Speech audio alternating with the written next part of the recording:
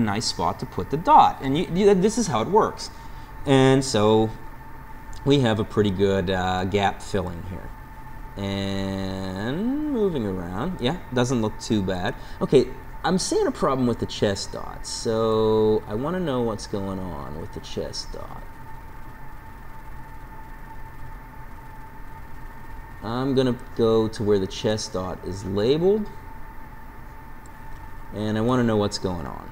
Okay, so it tells me there's no gap present, so I'm just going to follow this dot, and no, it's fine. It's actually fine. This is actually the real dot right here. So, you know, we could use this to our advantage. Let me show you a technique to how to use this. So if we go back, delete and unlabel forwards, and we go forwards to where the correct dot is, and I'm just going to use the correct dot, and you'll notice that there's now trajectory back on that one as well, and I actually like that better. At least I think I do. Yes, I do. And you'll see it kind of jumps right there over to that. Let's go ahead and delete backwards to get rid of all that now that we're here. Okay, so now let's call that chest, and let's try to fill the chest gap one more time and see if it does a little bit better job. Okay, so we have to make sure we pick the right dot, and it's going to try to fill the trajectory. Let's pick the the left shoulder this time as the trajectory. Pick source, left shoulder, and it doesn't look all that different. So let's go ahead and say fill. It actually did a better job at filling this time. It's still, again, moving around just a bit. We can do some mathematical averaging to make that look a little better, but I'm fairly happy with that. Okay, that's good. Now, let's see what else we have to fill. T10. Let's go ahead and do that. Okay, T10. Let's just go ahead and pick C7 to fill T10. And we'll notice that this is going to be easy. Yes, very easy, very nice, already done. Okay, let's, we have a toe, wrist medial, heel, finger, and wrist medial on the other side. Okay, so let's start with the arms and move down. So let's just go left wrist medial, and you can always use you can mouse over, and that's going to be left wrist, so let's pick that, left wrist, and let's go ahead, and we actually have a dot, but if you look at your trajectory, it goes right through, so we can go ahead and we can say fill, and that filled it pretty well. Pretty well. It's off by a little bit, but I don't think it's going to affect our animation too much. As you can see as I play it through, it looks pretty good. Okay, so let's do the right wrist medial, and again, we don't want to have the left wrist. We want to pick the source, and we want to use something like the wrist, and my guess is this is actually our dot. And I tell you what I'm going to do. This is a big gap, 29 to 29. That means we have almost 60 frames where there's no dot. I'm going to go ahead and label that as right wrist medial to try to give it a little help to picking the proper right wrist medial, to picking the, and I'm going to hit escape, and I'm going to try the gap again. Okay, so now you'll notice our gaps are smaller, and that looks quite a bit nicer. So we're going to fill, and probably that's our real dot again.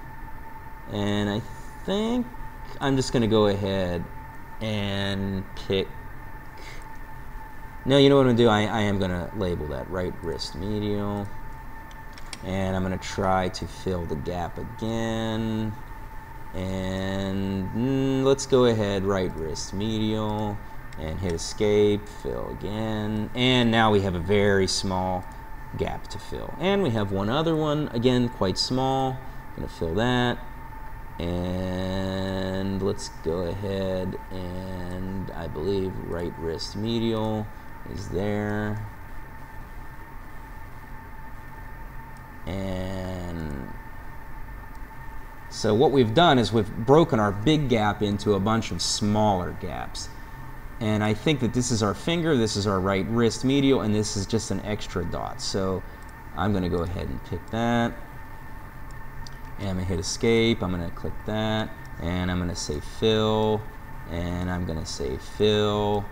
And I'm going to say, I believe it made a mistake here, and it thinks that that's the finger dot, which I don't think it is. I believe that's our wrist dot. We can go backwards, and we can kind of check, although it looks like our, let's go back to where, there's our finger. Okay, so we can follow this forwards, and it kind of jumps around there a little bit. We'll have to fix that.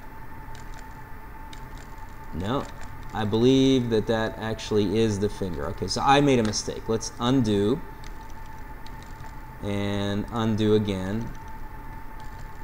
And let's delete and unlabel forwards. Okay, so, and what's this? Finger. Yes, I believe that is the finger dot. Yes, there we go. There's our right wrist medial. I went forward a few frames. I shouldn't have done that.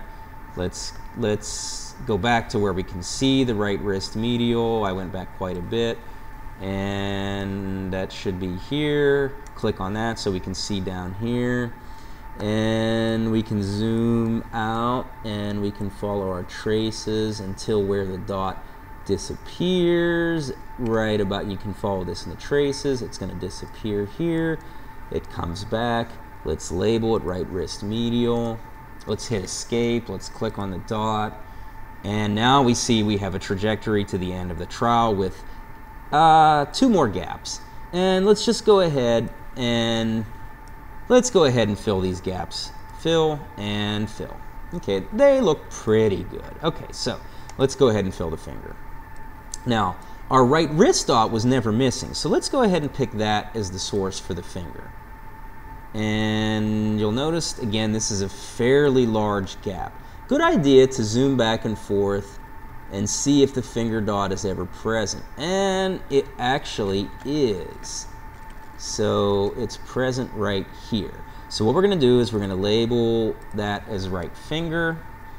And then we're going to click the gap again. And we notice this time it's a little bit smaller. And let's go ahead, and we picked our right wrist. Let's say fill and fill. Okay, now we can go back through here and we can see it didn't do that perfect of a job filling that gap. You'll see that the finger and the wrist are a little off from each other. That's probably going to be okay though. Let's just leave that for now. We can always override any errors in animation in Motion Builder. What we want to do though is fill all the gaps. Okay, so let's go to left heel, and let's go ahead, and this is just a 1, so let's go ahead and let's just try, yes, spline worked pretty nicely for that. That's good. Let's pick right toe, and actually our right toe is indeed present.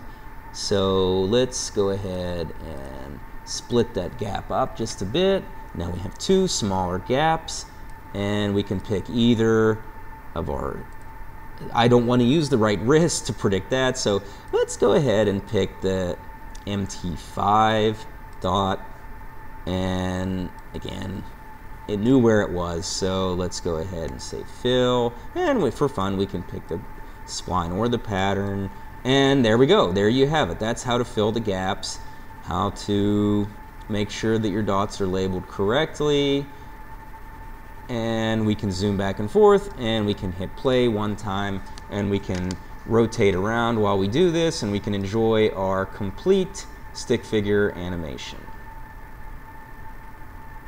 And then we can hit stop.